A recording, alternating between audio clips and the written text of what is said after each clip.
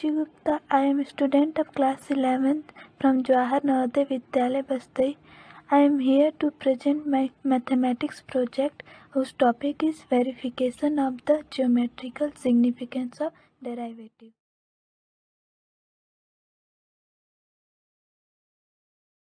For this, we have to take three graphs, and this is the first one.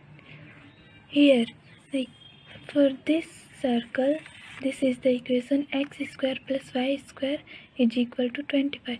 Means any point on this circle satisfy the equation x square plus y square is equal to 25. So we take point P 4, 3. This is also satisfy this equation. Now join origin with point P and make tangent toward x-axis. The angle of inclination is 128 degree. And here we take second point minus 3, 4. We join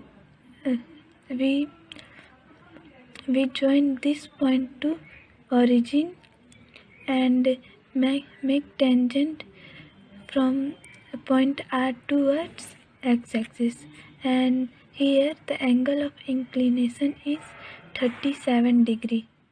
So we see that in taking point 4, 3, slope of the line PQ is equal to 1.3 and derivative value is also minus 1.3, and in taking point minus 3, 4, slope of line RS is 0.75 and derivative is also 0.75.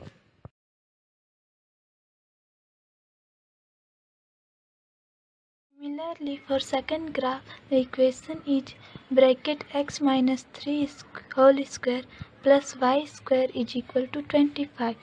Means in this circle any point satisfy this equation.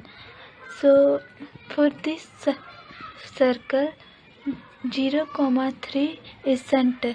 So we join center to the point P 6, 4. Now we make tangent from this point towards x-axis. The angle of inclination is 143 degree. So by taking point 6, 4, slope of PQ is minus 0.75 and derivative value is also minus 0.75.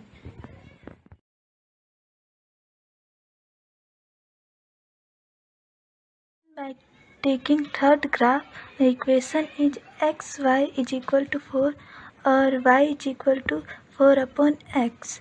So this curve satisfy this equation, and we take point 2, 2. By taking 2, 2, we draw tangent. Then the angle of inclination is 135 degree. So in this graph, the slope of PQ is equal to minus 1 and derivative value is also minus 1. So by seeing all activity, we conclude that derivative of a curve at any point on it is equal to slope of the tangent to the curve at that point. Thank you.